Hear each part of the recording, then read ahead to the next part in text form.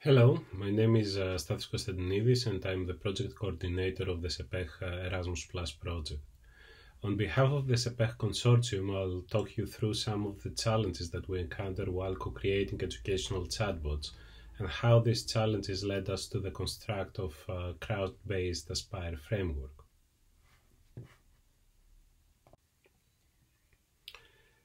Educational chatbots have starting to appear. They can be divided in two big categories: the chatbots that have some educational intentionality and the ones without any educational intentionality. And they can be really simple at the remember stage of the Bloom taxonomies, but they can be really complicated, reaching even the create level of Bloom's taxonomy. The CEPEH project strongly believe in collaborative design.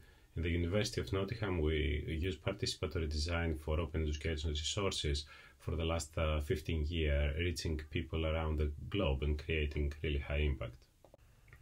The Aspire framework has been widely used to develop smartly reusable learning objects. The Aspire framework was chosen based on its high success on the participatory development of reusable learning objects, which is Bitewise web-based open educational resources for healthcare education, and its successful adaptation for large courses and virtual reality resources. The Aspire framework stands for aim, storyboarding, population, implementation, release and evaluation, corresponding to the following steps: participatory workshops, specification writing, peer review of the specification, development of the open educational resource, review of the open educational resource, evaluation with stakeholders, and then publishing the open educational resource. We use the design science approach to construct an adapted version of Aspire framework in order to fit the development of chatbots for healthcare education. The design science approach has two main activities. First, the artifact is built and then it's being evaluated to identify how it performs. Multiple rounds can follow. In the first iteration, we tested the existing framework during the demonstration stage. We conducted an online participatory workshop with students, and then we defined the specifications, which we reviewed. We have to adapt on the fly the specifications, as text-based form could not be easily fulfilled and identify the intended paths. The first pilot development revealed different areas that needed to be considered, such as multiple interactions at each point are possible, prevent the learners getting frustrated by a poor learning experience, training data provided by the developer. During the release phase, we found out that the more complicated the chatbot is, the more time needed to recompile after small changes. So several areas of improvement identified at the evaluation stage, through 3 project teams meetings and 1 meeting with stakeholders. In each of those meetings, facilitators of the workshops, participants, learning technologies, or web developers and tutors or content creators reflected on the co-creation process. We evaluated each phase of the Aspire framework separately, and we tried to find out how each phase can be improved and what could be the benefits and the contributions for its participants in the Aspire process. That led us to the second iteration of the design science approach. A set of objectives for the framework were identified to fit the development of educational chatbots.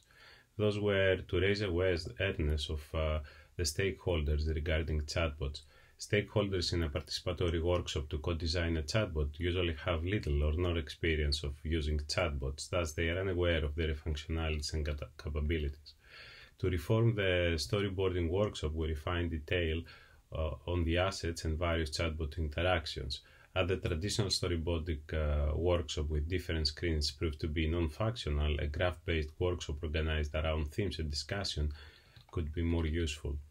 To obtain more training data need multiple users in order to be efficient and valid. Furthermore, alternative answers should be provided in the training of the chatbot by experts to reform specifications to reflect on relation between questions. The traditional specification describing and using specific text and assets needs to be connected with relevant triggers or questions by the user. To achieve this objective in the next stage, design development of the design science approach, we added an information phase in the Aspire framework using presentation of chatbots and experimentation with chatbots prior to the participatory workshop. While the first part of the workshop remained the same in identifying themes, we developed a crowd-based platform for learners to add potential questions and answers and the type of interactions and assets which they expect from a chatbot. The specification moved from a linear format to a topic-oriented format. The specifications can now be built within the crowd-based platform from experts by reviewing and correcting learners' input, a process emphasizing relations between questions. From a review based on text form where the reviewer can follow the linear object, we moved to a crowd-based co-creation tool in which the reviewer can review all questions, answers, and connections. Additional experts can conduct reviews on all responses in a more organized way. During the development phase of the Aspire, the crowd-based platform for co-creating an educational chatbot provides the chatbot structure and data output, which can be subsequently uploaded into a chatbot development environment such as Rasa.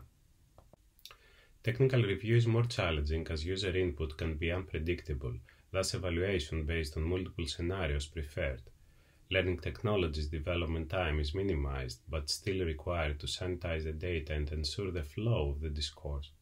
Following such detailed specifications also minimize the number of recompiles needed to release the chatbot.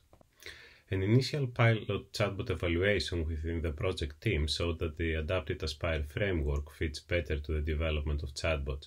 Different stakeholders agreed that the modified Aspire framework utilizing the crowd-based platform to co-create educational chatbots can be more efficient and adapting to its user needs.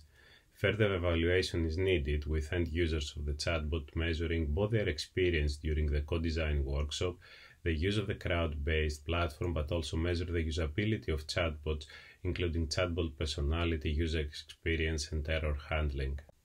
This work already communicates the difficulties identified through the adaptation of Aspire framework to develop an educational chatbot. While further evaluation is needed with learners and content creators, this piece of work suggests an adapted crowd-based Aspire framework can be utilized for designing educational chatbots. This work is supported by the Erasmus Plus Strategic Partnership in Higher Education, the CEPEH project of the European Union. Thank you for your attention.